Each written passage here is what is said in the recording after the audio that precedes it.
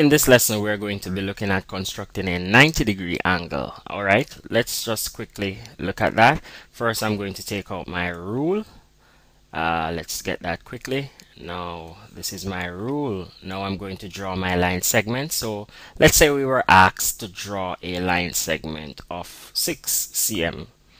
Okay, so quickly I'll use a black and I'll start at 0 and I'm going up to 6 centimeters. All right, so since we're through with the ruler for now, I am going to place it aside, and the next thing, let's give our line segment a name. Let's call our line segment HE.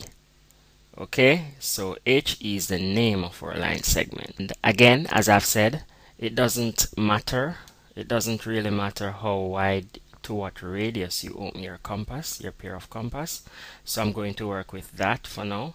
And since I'm going to place it at E, let's say we're asked to construct the angle, the 90-degree angle at the point E.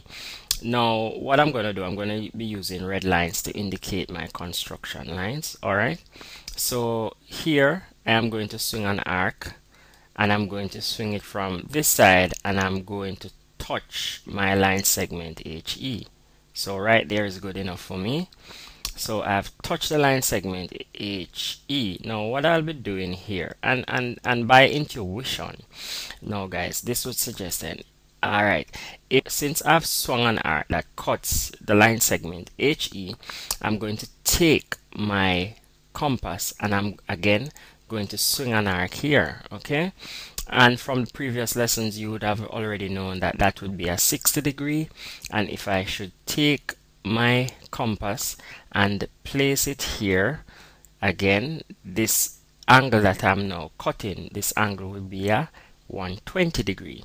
So from previous lesson we would have known that by putting the compass here, the point of the compass here, swinging an arc, this angle here from this first arc to the line segment HE, this is a 60-degree angle, and another 60 from between is formed between these two arcs. So 60 plus 60 would give us a 120.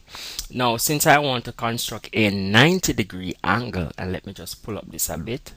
Now since my objective is to construct a 90-degree angle, then if from the line segment HE to this point is 60, and from that point to this point is 60, then it simply means I want to cut the second 60 degrees into two equal parts. So this 60 degree at the top between these two arcs here, I am going to cut it into two equal parts so that I would get a 30-degree.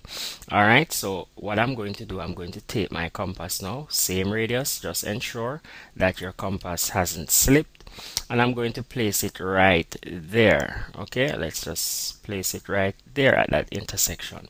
Now I'm going to pull it up here. Okay, and what I'm going to do, let me just change my color so that you can distinguish the arcs differently. What I'm going to do, I'm going to swing an arc up here. Okay, and then I'm going to take it and I'm going to place it here. Okay, at that intersection, because I'm cutting this 60-degree into two equal parts, and I'm going to swing another arc right there. Okay, now if you notice, these two arcs have just intersected. Okay, I have an intersection right there. Cool. And I think it's quite evident. I would have an intersection right there. Okay, right there.